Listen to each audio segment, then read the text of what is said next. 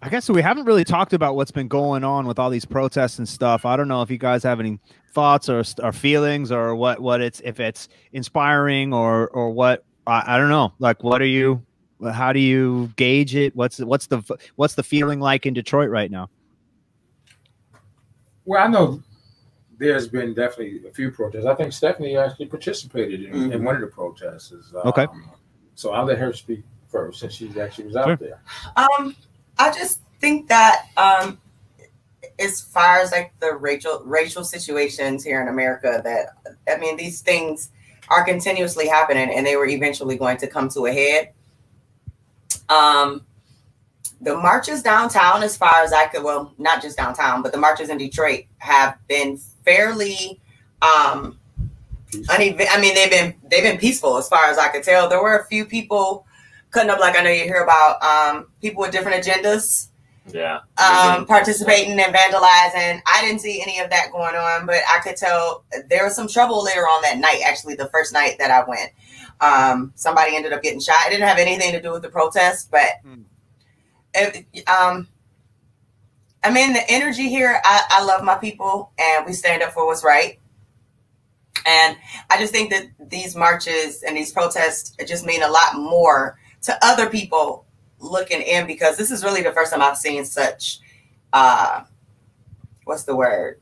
Diverse, since I've seen such a diverse crowd in these protests. It's usually always Black people. Right. Yeah. You know, it's this is the first time I've seen it so diverse.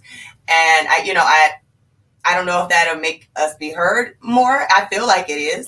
There's definitely some shit changing. Yeah, and it's not about just being white or being Black, but it's just that everybody is just tired. Even the little stuff. Aunt Jemima changed their. I saw that today. Logo, you know, it's just like the little stuff is gonna add up. Yeah, but a lot of that stuff is also performative, I believe. Okay, yeah, you're right. You know, but you're probably right. Little steps. little steps. Little steps. They're hearing.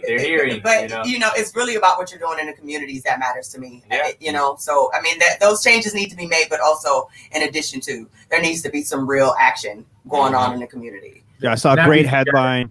I saw a great headline that was like, "Why now, white people?" Man, it's the headline of the century. Why again, social media, people, and you know, it's younger people are starting to say like, wait a minute, they starting to get it and see like, okay, yes, Black people, we went through slavery, we went through segregation, Jim Crow.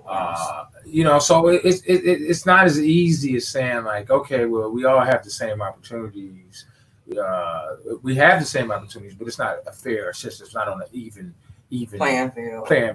And even in music, it's not an even playing field. But that's you know, I'm not the kind of person that was complaining about it, but you know, I just keep trying to push forward and hope for change. And now I think like that, you know, people are more aware of all this police brutality. And they dig deeper into the history and they realize like this is got to change. It's not right. It's just not right. We all bleed the same. We're human. We love the same. Amen. You know, I mean, we all might love differently, but you know what I mean. We still have that capability. You know what I mean? But it's time for a change. Let's just be. And you know, and not even just so much even like I mean, definitely racial changes, racial divide changes, but also I'm totally into defunding the police because I feel that the officers that come into our communities who don't live there are not, even if they do, are not trained to deal with the situations that are happening. So you end up with something that happened like with George Floyd or Malice Green, that they're just not trained. And why would you send this person into this environment or into this situation where, you know, I'm having an argument with someone that doesn't, the way that they try to de-escalate situations is just a little, they can't handle the situations. And on top of all that, they're armed. They have guns. So exactly. And they have a tool that can escalate any situation beyond what anything else could. Exactly. A couple, a taser, a gun. Yeah. That's only going to escalate, not de-escalate. Exactly. They don't. Exactly. And if they're, you know, if they're not living in that community, they don't have the same vested interest in making it a pleasant, livable, safe place. You know, we aired the clip a few weeks ago of what happened to Kenny Dixon, what happened to Moody Man, where like something like that. Yeah, perfect example. Perfect example. And also what we spoke about then was that, you know, the clip. You know, this incident happened, and you know there was some, you know. So if you haven't seen the clip, Moody Man is in his car in front of his house, and the police come and actually don't believe that it's his house, and they're telling him to get out of the car, and they're, you know, really escalating the situation. And he's really just like scared and upset, and just trying to explain, and they just won't let him explain. Wow. No, I didn't hear about that. Luckily, it did end up getting solved, but like not before he got arrested. You know, right? And then obviously it got sorted out. But like, you know, you see how the police were not looking out for him. This is his home, right? And he was terrorized in front of his own home.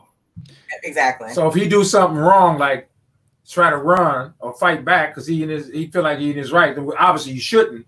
But let's say for whatever reason he panics, think these guys are trying to take me out. I got to just try to survive. Yeah, now you got a situation where you can get shot or killed. Yeah, just like that. Yeah.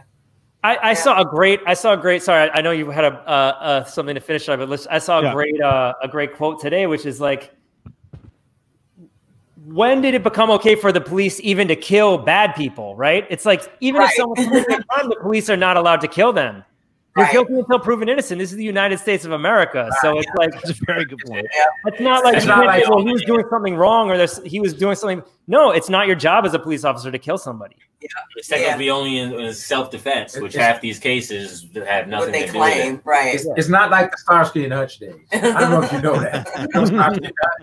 They were like policemen. They'll fight you before they kill you. Yeah.